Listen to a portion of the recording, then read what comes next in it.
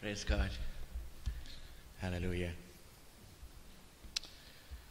Oh Lord Jesus, I do thank you so much, Lord, for your love to us, Lord, and Lord, the benefit of knowing you, Lord, and your salvation, Lord Jesus, your grace, Lord. And Lord, I thank you for the meeting thus far this morning, Lord. We've heard from you already, Lord Jesus, in the singing, Lord, the worship, Lord Jesus, in everything that's going on here today, Lord. I just, Lord, thank you so much, Lord.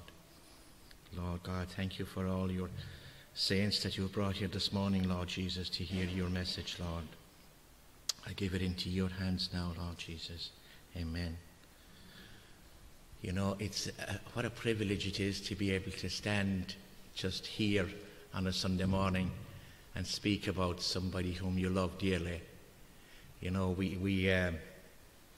I think at times we fail to understand really what Jesus has done for us, for each one of us, how he has given his life for each of us.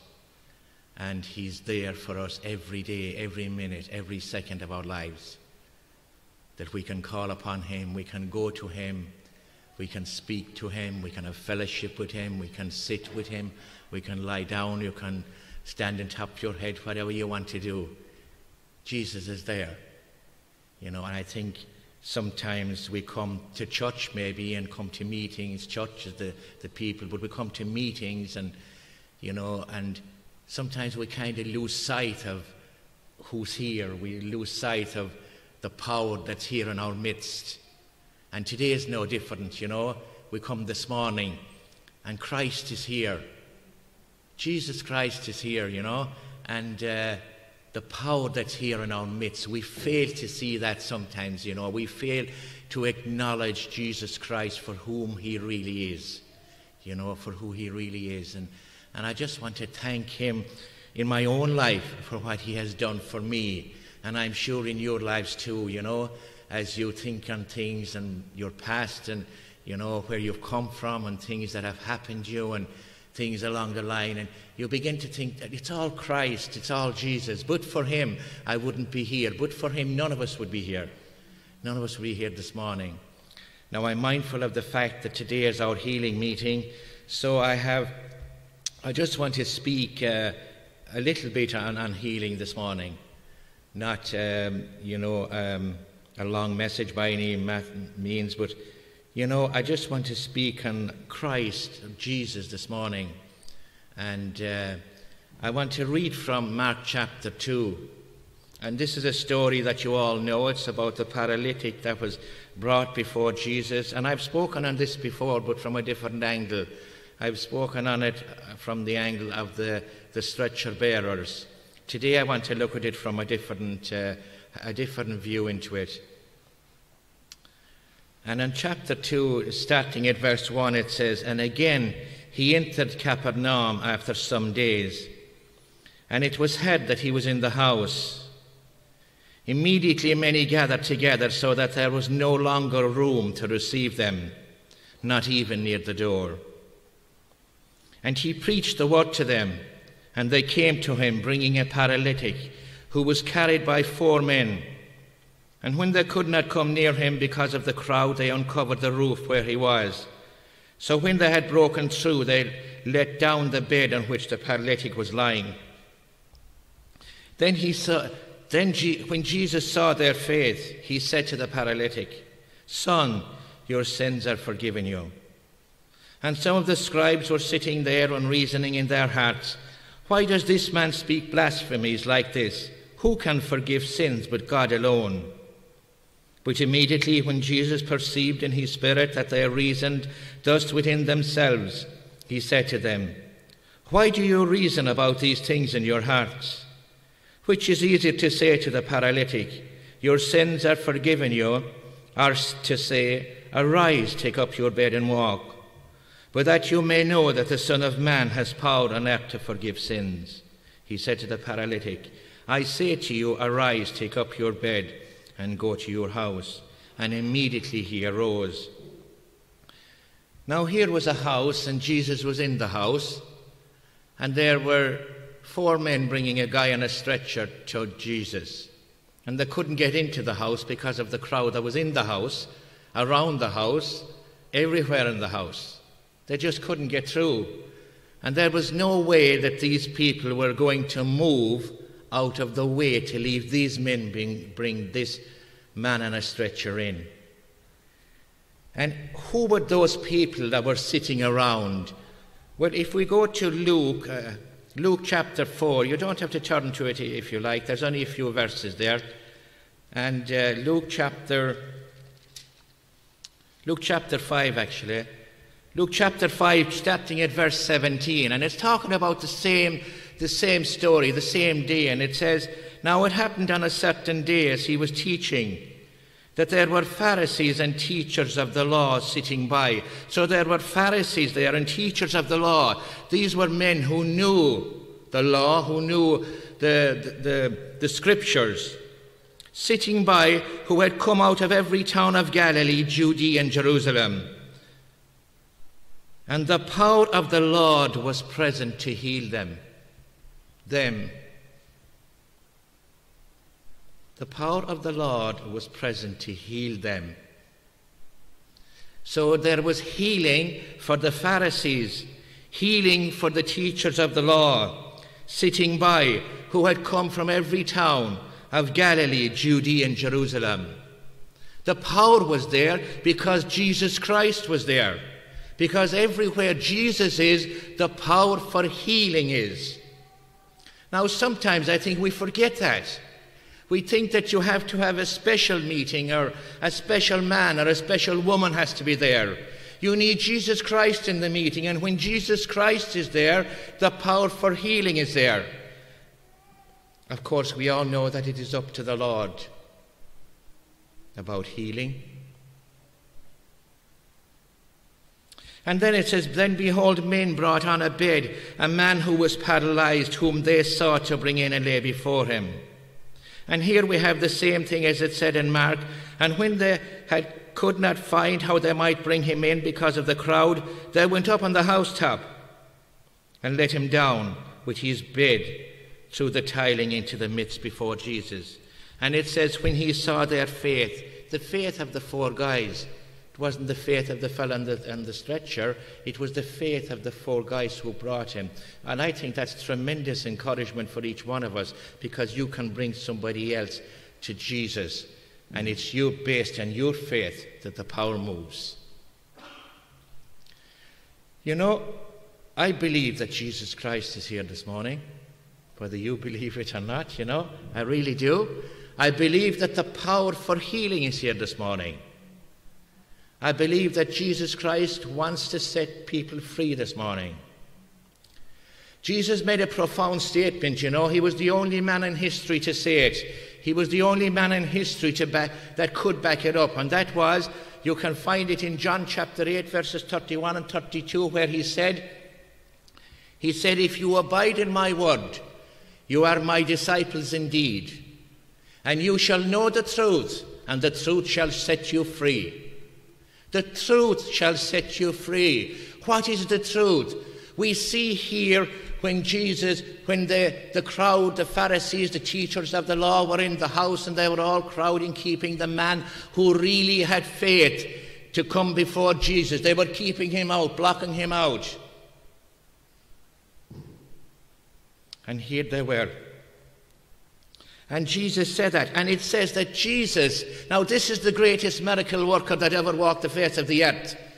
This is the greatest miracle worker that ever was, that ever is, and that ever will be. And here was an occasion for him to do miracles. Here was an occasion for him just to perform miracles. But first of all, what did he do? He preached the word to them, it says. He preached the word to them. Jesus says himself in Luke 4:43, he said, "I was sent to preach the kingdom of God. For that reason I was sent." He didn't say, "I was sent to do miracles. I wasn't sent to set people free. I was sent to preach the word of God. And unless the word of God is preached, then the truth will not be made known to mankind who need to hear it, because it's the truth of the word of God that sets you free." And you come to a place in your life, and I have something in my pocket today. that I haven't used for a long, long time. And it's a little set of handcuffs. You know? I haven't used them for many a day. But I want to tell you something. That little key, you know, that little key is the key that opens these handcuffs. And it's the truth of the word of Jesus Christ that sets people free. There are many people today, I believe, you know, many people here this morning who are handcuffed to different things in their lives. They need to be set free. And the only one to set you free is Jesus Christ. He's the only one, brothers and sisters. The truth of the gospel. Jesus said, no one comes to the Father except through me. Do you believe that? No one comes to the Father except through me. Jesus says you cannot be saved unless you go through the cross of Jesus Christ. It's the blood on the cross that saves you. It's Jesus' death on the cross. He rose from the dead. And when we are baptized, we're being baptized, we go down into the water, and it's a picture. What a beautiful picture of resurrection. You go down, you're buried with him, you come back up to new life. New life. Remember the marriage at Cana. Remember the marriage at Cana, and they came to Jesus. They had a problem. They ran out of wine. What did he tell them to do? He said, fill the water jars. These water jars were rotten inside in them. He didn't say, go first and clean them out. He said, fill the water jars. These were used for ceremonial cleaning. They washed their feet in them and they washed their hands before the ceremonies. Jesus said, fill them with water. And then he said, go and now pour it out to the guests. And they said it was the finest wine that they ever drank. And it came from a dirty jar. When the Holy Spirit is poured into each one of us, we weren't clean. I wasn't anyway, maybe you were. It was poured, the Holy Spirit, the picture of the water, that's a picture of the Holy Spirit being poured into a dirty water jar like myself. And then the Holy Spirit begins to do his work within. And from our mouths and from our lives comes forth the best wine that we can give out to the nation. You can give out to worldwide. You can spread the word of God because it comes forth from a jar that has been made clean by the washing of not what was in it before, but by what went into it, the water, the Holy Spirit that makes you clean. Therefore, it is a terrible thing that you hear coming from the mouth of some Christians who have been filled with the Holy Spirit, who have been washed clean, that from them come profanities, come people using the name of Jesus in vain, people using curses as they come forth from their mouth. I tell you something, if that's happening in your life, then there's more than the Holy Spirit in there. It has to be washed clean in order for this cleanness to come forth, so that this wine can be drank by your neighbours and by your friends and by your workmates, so that they can be set free and come to know that the truth really does set you free. The truth of the gospel sets you free. And if you want to be free today, I believe the power of Jesus Christ is in our midst, and he's here for healing. He's here to set you free. He's here to make you a new man, a new woman, so that you can come and let the refreshing of the Holy Spirit flow out of you. Hallelujah. Hallelujah. That's what it's all about, brothers and sisters. Let's go to another place in Scripture. Let's go to Mark chapter 6. And here we see something really, really interesting. And here we have in Mark chapter 6, Jesus is coming home. This is a homecoming. There is no party, though. There's no party. Jesus is coming back to the place where he grew up. He's coming back to the place where he fellowshipped with his friends growing up, where he went to school, where he worked in the carpentry shop of Joseph, his father. He's coming back to that place, and here he is, and this is what happens. It's chapter 6 of Mark, verse 1. Then he went out from there and came to his own country, and his disciples followed him. And when the Sabbath had come, he began to teach in the synagogue, and many hearing him were astonished, saying, where did this man get these things? And what wisdom is this which is given to him, that such mighty works are performed by his hands? Is this not the carpenter, the son of Mary? Now in those days you would be known by your father. They would say the son of Joseph, the son of this one, the son of that one. You would not be known by your mother. Now, some scholars believe that Joseph may even have been dead at this stage. Other scholars believe that Jesus was looked upon as being an illegitimate child, because Mary went to visit Elizabeth and she came home pregnant. Joseph wanted to divorce her, but an angel came and said no. And here we have the people he grew up with, and that's the son of Mary and brother of James, Jose, Judas and Simon, and there are not his sisters here with us. Now these were his half-brothers and his half-sisters. So he had a family. He had half-brothers and half-sisters. Why would they have brothers and half-sisters? Well, they had the same mother and a different father. Their mother and father were Mary and Joseph. Jesus' mother was Mary, but his father was God. So they were his half-brothers and half-sisters. And then Jesus said to them, a prophet is not without honor except in his own country, among his own relatives, and in his own house. How disheartened he must have felt. And look at the next line, he says, now he could do no mighty work there, except that he laid his hands on a few sick people and healed them. And he marveled because of their unbelief. Their unbelief.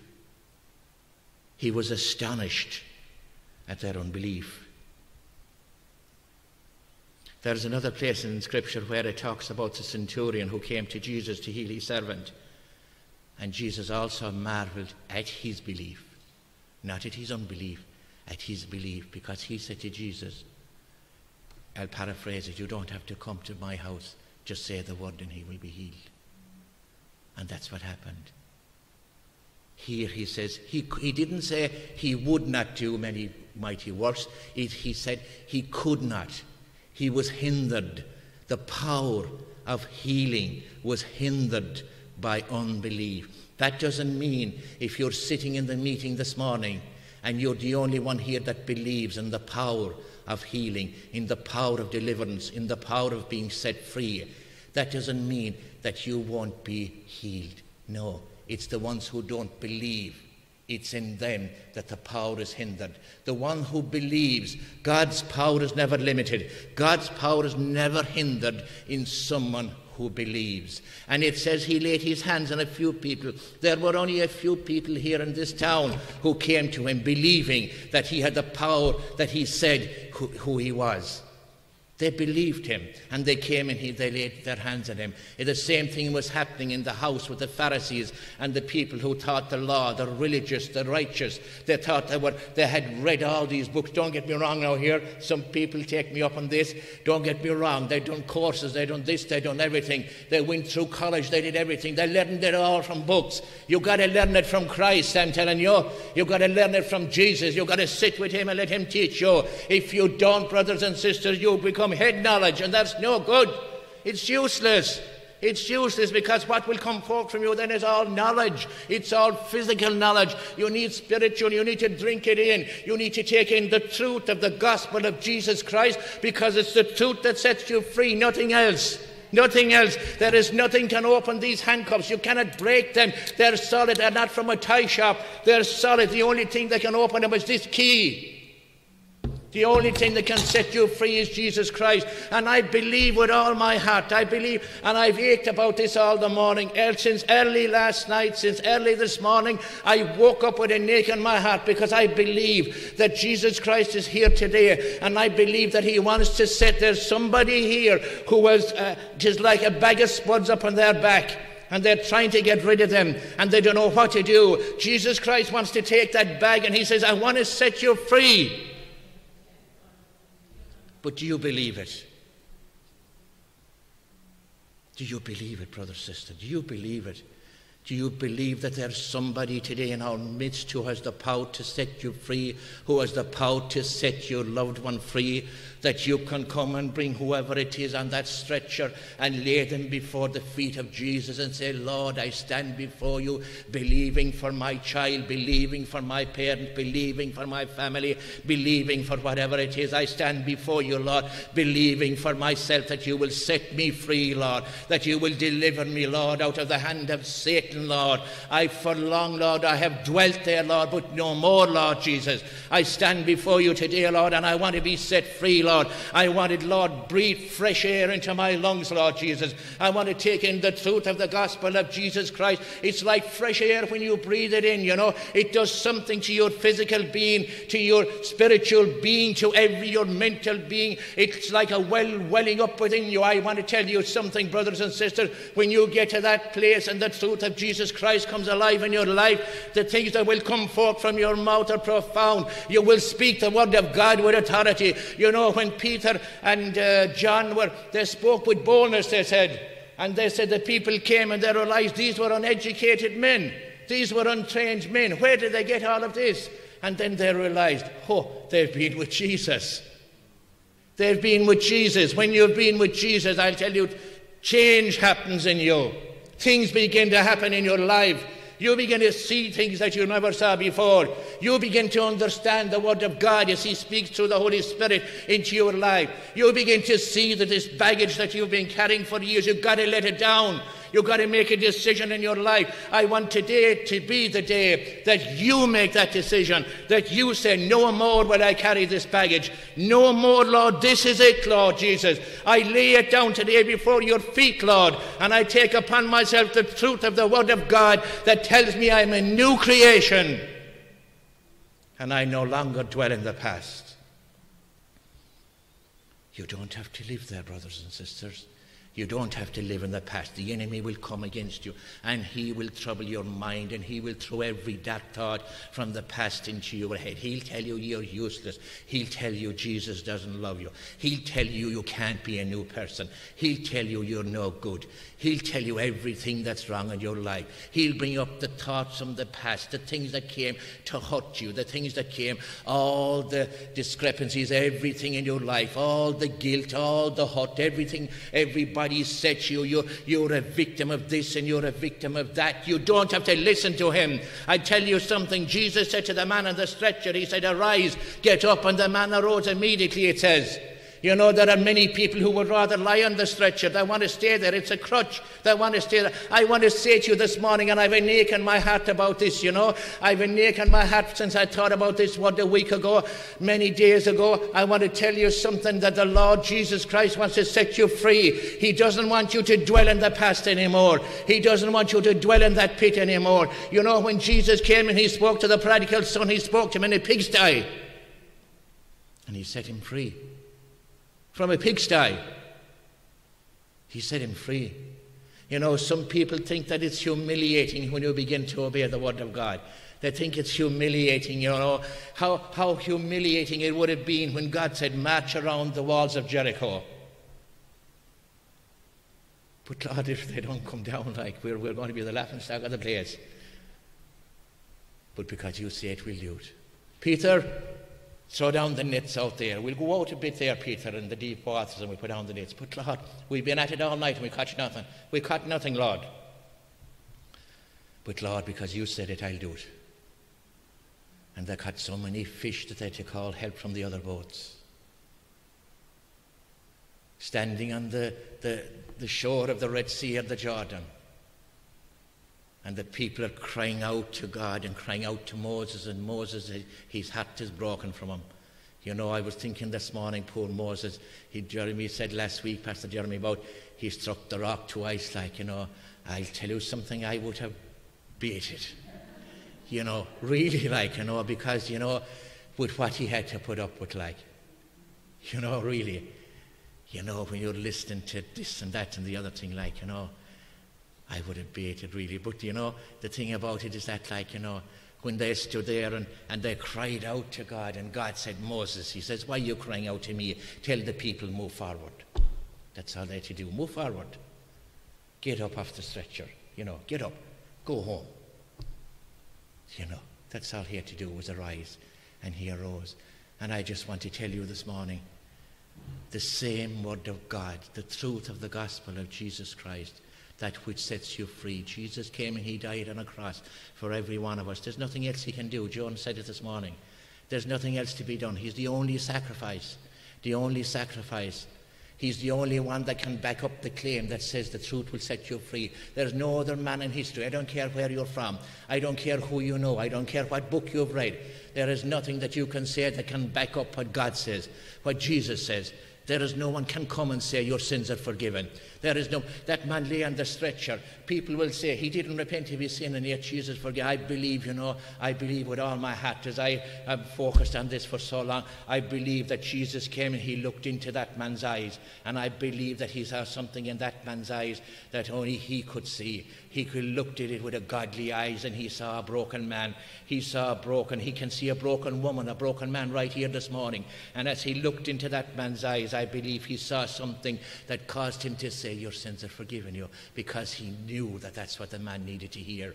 And he knew that first of all you got to deal with the sin, and then you can deal with the healing. And then he didn't ask him what was wrong with him. He didn't say, is it your leg or your hand or your back or what's wrong with you?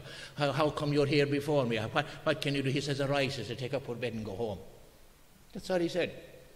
And the man arose, and he did what Jesus said. You know, we're great. We'd really like, we want Jesus. Like if Jesus went to any one of us here this morning and said, what can I do for you? You'd say, well, you know, you'd give me a list probably, you know, and everything like that. And if he said to you, okay, that's fine. He said, now he says, you go home. And what I want you to do is, he says, I want you to walk around the park 10 times. Could we complain? We might, you know. We might. And the 10th time you go around it, he said, then I want you to shout out at the top of your voice. Be humiliating, wouldn't it really, like, you know, we might want to do it. But that's what it comes down to. We've got to do what Jesus tells us to do. We've got to be obedient to people. You know, when we say we read the word, do we read it to take it right into our hearts? Or do we read it like a book and say we go from page to page? Or we pick out a page here today, this morning, and then we open another page tomorrow morning? You've got to read it like one story. You start at the start and you go right through. It's one whole story. And it starts at the beginning and the whole lot, and it leads from creation right up to Revelation, and it's all talking about Christ right up to the very end. And it's all a story about Jesus. It's a story about love. It's a story about forgiveness. It's a story about being set free. It's a story about deliverance. And everything that's in here is the truth of the gospel of Jesus Christ that he spoke about, that there is no man can do but Jesus Christ when he says, I'll set you free. I'm here to set you free. I'm here to deliver you. I'm here to do what no man can do. I'm here to do a work in your life that only I can do. You know, I've often prayed with people, and I know as I prayed with them, they're not believing. They're not believing the prayer. It isn't the prayer, you know, that heals you. It's Christ that heals you. It's him that heals you. The prayer, when I pray with somebody, I love to listen to what the Holy Spirit is telling me, and I pray those words. But I can see it in lots of people that they're not believing, you know. And how the prayer works, I really honestly don't know. I honestly don't know. But I believe that it's Jesus who does the healing. It's not me, it's not the man, it's not the woman. You know, I'm nobody. I'm just the one who brings a message. But he's the one who does the healing. Do you believe in him? Do you believe in Jesus Christ? Do you believe that he can set you free? Do you believe that right at this very moment he's here in this building this morning? Church, he wants to deliver you. He wants to set you free. Now, because of social distancing and because of the like, we cannot bring you up and pray with you. But if you want healing this morning, I pray that you would stand and we will just stretch our hands towards you. Whoever you are, you can all stand up. One can stand up. If you believe that Jesus Christ is here this morning and that the power for healing is here, that the power for deliverance is here, that the power of the Word of God is here, then I pray you stand up and receive it. Believe it. Believe Jesus Christ. Believe him for what he has done to set you free. Amen.